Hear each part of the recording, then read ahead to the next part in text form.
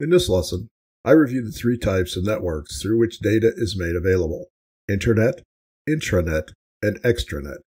I also take a quick look at DMZs and VLANs. You can download the script for this lesson above or at the end of the lesson. There are three types of networks: Intranet, Internet, and Extranet. Common network safeguards apply across all of these, but organizations must always perform risk assessments to determine additional needed controls. Let's take a look at each. An intranet is a traditional network that provides internal entity access to internal information resources. It's surrounded by a perimeter of firewalls and other controls that are fully controlled by the organization. It's important not to confuse the World Wide Web, or the web, and the Internet. The Internet is a global interconnection of both public and private networks. Organizations that use the Internet have no control over its design and configuration outside of their own contracted services. It's a network upon which the web runs. Services available on the Internet are commonly known as cloud services. Organizational traffic can use the Internet for access to both private resources and cloud services. The Internet is also used to enable two or more organizations to connect and provide services and data to each other. An extranet is a private network that's controlled by an organization. It allows access to partners, suppliers, vendors, and other business and infrastructure services. An extranet commonly sits in a segmented network segment that resembles a DMZ. A DMZ separates the internal network from resources made available to customers and other entities.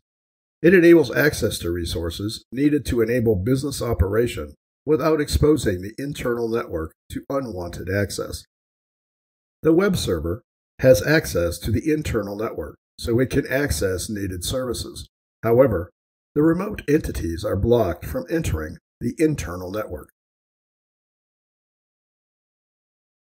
This graphic from the CISSP Common Body of Knowledge shows the advantages and disadvantages associated with intranet use. In general, extranets enable an organization to share data, leverage vendor services, and collaborate with business partners at a relatively low cost. However, the cost can be even lower if the extranet services are moved to a cloud service provider. Finally, organizations using extranets must pay particular attention to the increased risk of system compromise, denial of service attacks, and data theft. Remote employees may access resources via the DMZ, but it's more common to provide remote access using a VPN appliance. VPN is Virtual Private Network. The VPN appliance can be placed in the DMZ, but it can also stand alone. Users authenticate to the appliance, hopefully using multi-factor authentication, and are then granted course authorization to approved resources on the internal network. Resource approval can be based on the user ID, time of day, day of the week, device used for access and the device's location, and other criteria. This is a look at one design possibility. There are many ways to configure remote access. A risk assessment, including a look at an organization's unique operational needs, determines the best approach and the right safeguards. Finally, we look at VLANs, or Virtual Local Area Networks. One of the most important network safeguards is the segmentation of resources according to classification and categorization, as well as separation of duties. To see how to classify and categorize assets, watch the video above.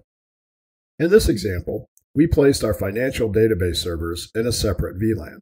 No users except the database administrators need access to these resources, and they are highly classified. The financial application servers are on another segment. The application servers have access to the database servers.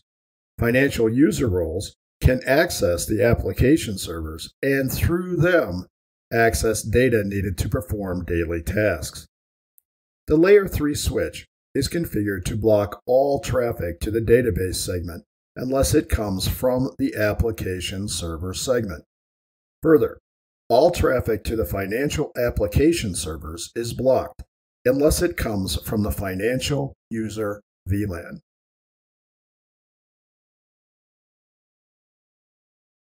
The CISSP Common Body of Knowledge asserts that VLANs are important to network security design because they control traffic between network segments. This helps ensure, for example, that a threat actor compromising a user device cannot access the entire internal network. They reduce sniffer vulnerabilities because a sniffer can only see the traffic on the segment to which it's attached. They help prevent traffic storms, and they provide an infrastructure security layer that helps control least privilege, need to know, and separation of duties. Well, that's it for this lesson. If you have questions, please ask. And until next time, be careful what you click.